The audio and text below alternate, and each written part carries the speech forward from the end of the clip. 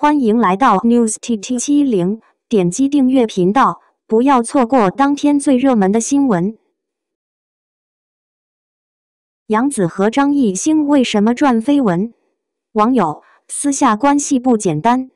说到杨紫，最近一期的《向往的生活》杨紫来了，估计大部分人都很喜欢这个有趣的姑娘。作为90后童年偶像，一直保持着活泼可爱的形象。他本人也是这么认为的，在节目里，他一点都不介意被提醒快30岁了。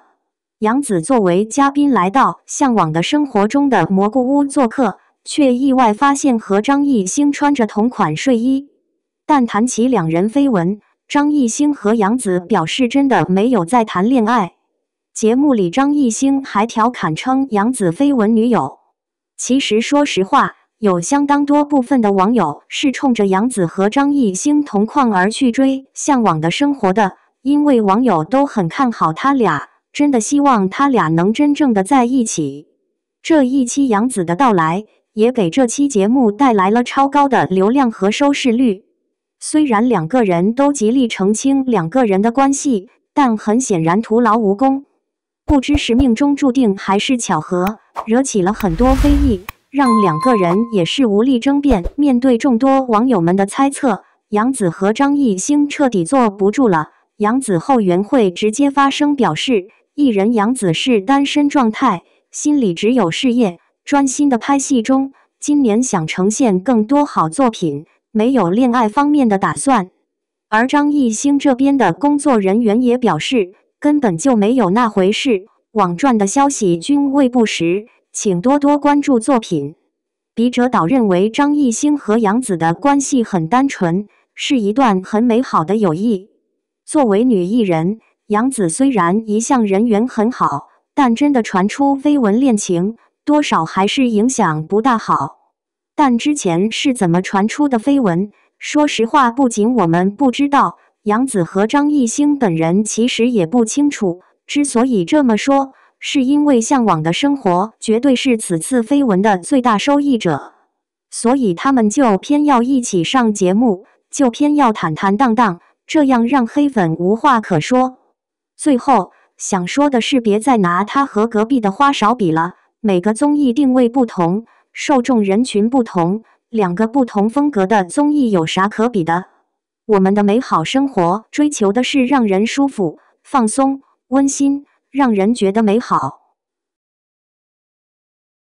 杨紫主演的4部古装剧，每一部都是经典，你若一部都没看过真可惜。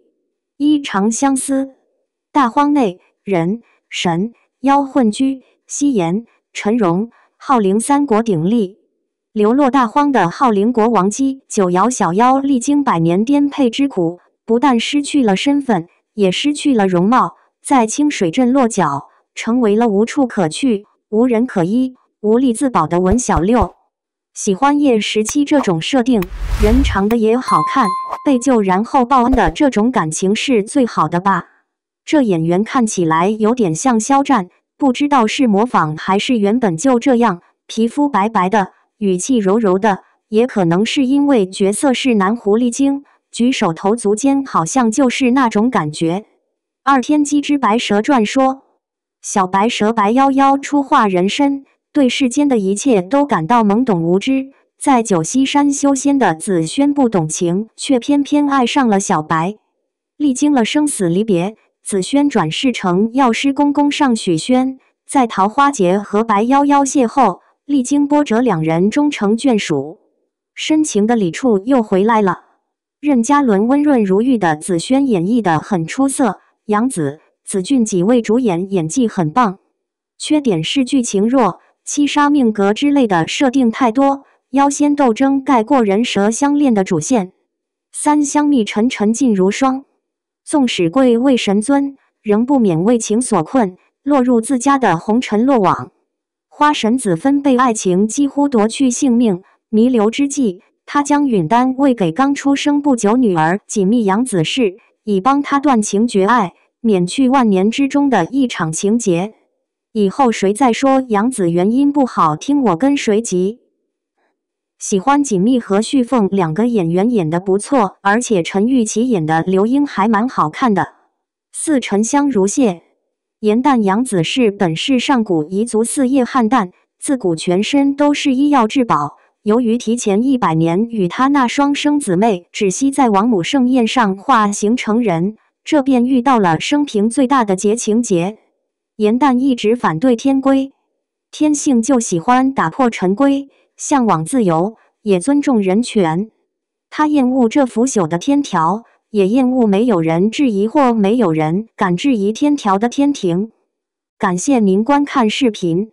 如果您觉得本时事通讯有用，请不要忘记点赞、评论和订阅。祝您生活愉快，充满活力。